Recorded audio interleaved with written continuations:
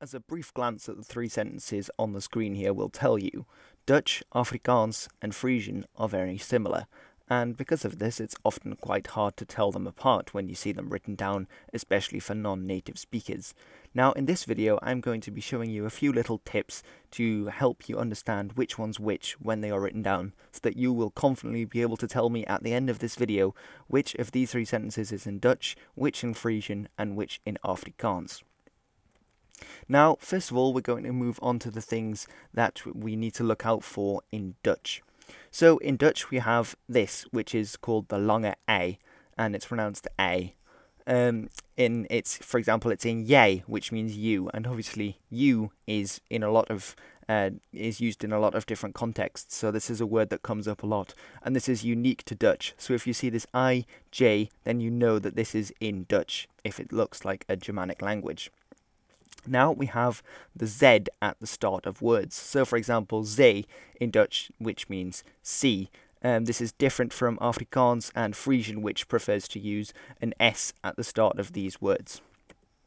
And finally we have het, which is a form of the. Now both in Frisian and Afrikaans they have different words for het.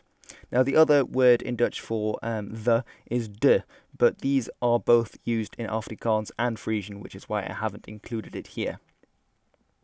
Now remember this because you will be tested on this at the end. Now we're going to move on to some things to look out for in Frisian. Now in Frisian we have these forms of you and your, which is do, die and dien. And this is purely in Frisian out of these three languages. It's a bit more like German if you know du, for example, so that's something that might trip you up, but then we're only looking at these three languages, and German's quite easy to tell apart because it's got all the funny letters and weird words. Now as well, we're going to look out for these accents. Now it's important to note that Frisian has more accents than these, but these two are unique to Frisian out of these three languages. So if you're looking at a language that looks like it could be a West Germanic one, and you see this A or the O with the roof on, then you know straight away that this is Frisian because the other two don't use these accents. And finally, we're going to talk about ut, which is a form of the. Now, you can probably tell that this is quite similar to het, which is the Dutch version of it, because they are related languages, but this one is ut, and this is only in Frisian. So when you see ut before quite a lot of words, then you know that it's probably going to be Frisian, because it's saying the, and then whatever it's describing. Now, finally, we're going to have a look at Afrikaans. Now, in Afrikaans, ek means I, and it's different to both Dutch and Frisian, which both use ik for I, more like the German ich. So if you see ek, which obviously is going to be used a lot, because a lot of the time when you're talking about I, then you know it's Afrikaans, because this is the only language with ek meaning I.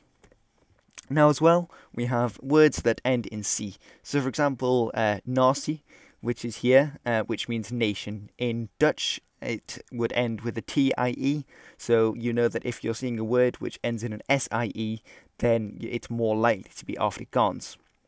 Now, like with the Frisian, these three accents are completely unique to Afrikaans, so they're not used in Dutch or Frisian. So if you see these three accents, or one of these three accents used, then the language you are seeing is Afrikaans.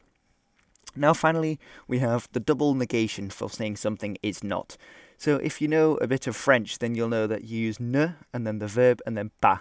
And it's exactly the same in Afrikaans. So, is niet lekker nie means it's not nice.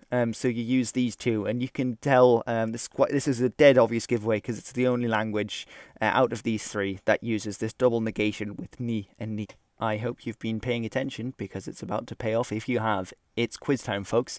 So there are going to be 6 questions. Just remember which answer you give for each one, whether the language shown in the little sentence in the middle is Frisian, Dutch or Afrikaans, and comment how many you got right at the end. Good luck!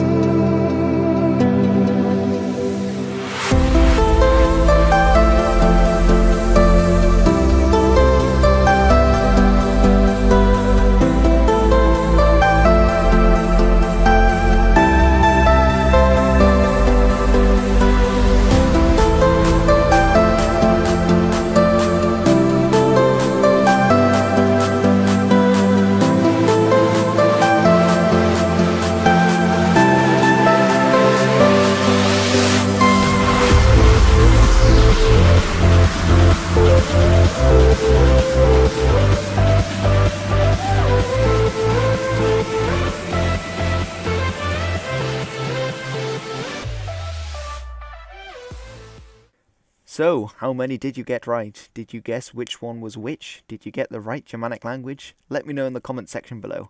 I really hope that you have enjoyed this video. It's something else. It's not history related as such. It's more languages to let you all know, which language is which in the West Germanic tree out of these three, which, they, in all fairness, they do look very similar. But I hope with these tips and tricks, you can all say to your friends, this one's Frisian, or nah, it's easy, mate. It's got an ek in it. That must be Afrikaans. Alright, so please do let me know how you got on in this quiz, and let me know if you enjoyed this type of video and would like to see more. As well as this, don't forget to give me a thumbs up and to subscribe if you want to see things like this on the channel in future, and if you generally want to have a look at my other videos and stay posted whenever I upload videos. Alright guys, thanks very much for watching. This has been History with Hilbert with some languages. See you all soon. But before I go, I need to say thank you to Esther for her help with Frisian, and to my South African friend for helping me with the Afrikaans, making sure that I don't make an absolute mess of their language while I'm making a video about it. I'm really going this time, guys, so I hope to see you soon.